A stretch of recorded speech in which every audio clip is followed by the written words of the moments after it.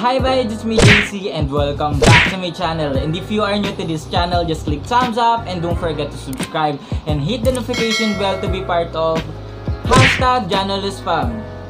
So for today's video, ang gagawin natin ay photoshoot at home. So etong video na to is inspired by TikTok, and dun sa mga TikTok na yun, recently kasi nakita ko yung mga posts sa TikTok na may mga photoshoot at home, and now we are going to about the TikTok photoshoot at home. So itong video na to is different sa mga nakikita nyo or napapanood nyo sa TikTok or YouTube, kasi this video is yun, hindi na tayo maglalagay ng mga background or yung mga mag-effort pa tayong maglagay ng background dito and yung mga text, yung mga magazines. And ang gagawin na lang natin ngayon is i-edit na lang natin itong picture na to sa PixArt. So yun. So yun nga guys, malapit na tayong mag 1K subscribers. And tamang-tama na meron sa ating message na sa giveaway or i-ano natin yung product nila, and which is my cousin na meron silang helping online business. Sa dulo ng video na to, i-announce ko kung ano yung mga mechanics. So ayun, without further ado, let's get started. First, ang gagamitin natin ay itong tripod. So, mas maganda kasi gamitin tong tripod na to kasi hindi siya shakeable.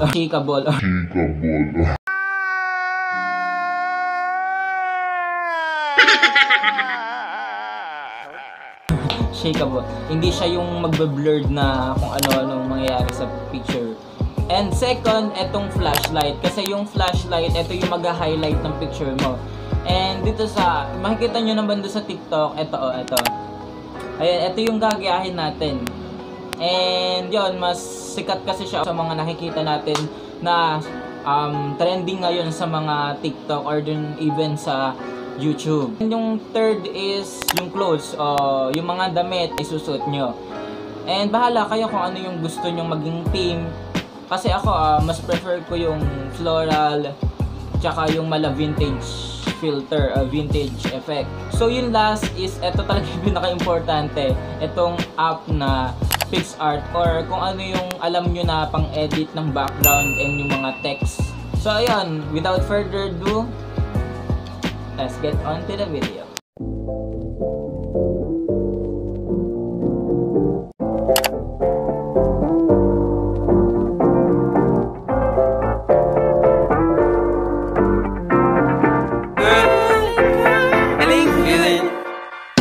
Feeling good, like I should. When in dark, I walk around the neighborhood. Feeling blessed, never stressed. Got that sunshine on my Sunday best. Yeah, hey, every day can be a better day despite the challenge. All you gotta do is leave it better than you found it. It's gonna get difficult to stand, but hold your balance. I just say whatever, cause there is no way you're around it. Everyone falls down sometime, but you just gotta know it'll all be fine. It's okay.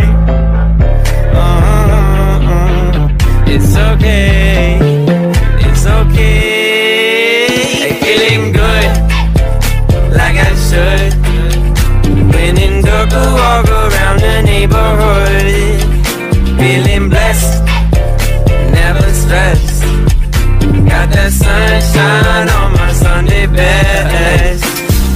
Some days you wake up and nothing works, you feel surrounded. Gotta give your feet some gravity to get you grounded. Keep good things inside your ears just like the waves and sound it. And just say whatever, cause there is no way you're grounded. Everyone falls down sometime. So dito na nga magtatapos tong video na to, and now we are going to proceed about the giveaway session. Ayun, ang ipapag-giveaway natin ngayon ay clothes. So all you have to do is like and share the online shop, which is Sara Da Luis Clothing Line. And also mag-comment kayo dito sa video na to na #JanolusFan, at masasali na kayo sa giveaway na to. So ayun, lumipat tayo ngayon ng ibang lugar kasi dun sa kwarto namin doon is meron nang natutulog. And it's currently 6:12 in the evening. And yon, going back to the topic, Cara de Luis clothing line is meron silang pambata, pangmatanda, and also sa mga pang teenager na clothes. And it's very affordable and aesthetic. And ito yung mga sample ng mga tinitinda nila doon.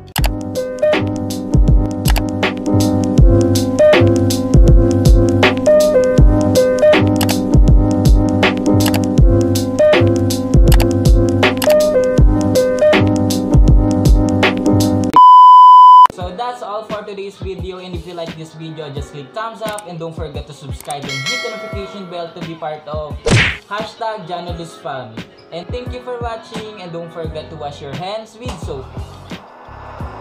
And you're singing that song like, come Mr. Tallyman, telling me banana. Daylight come and me wanna go home. See the water, when the love isn't we have a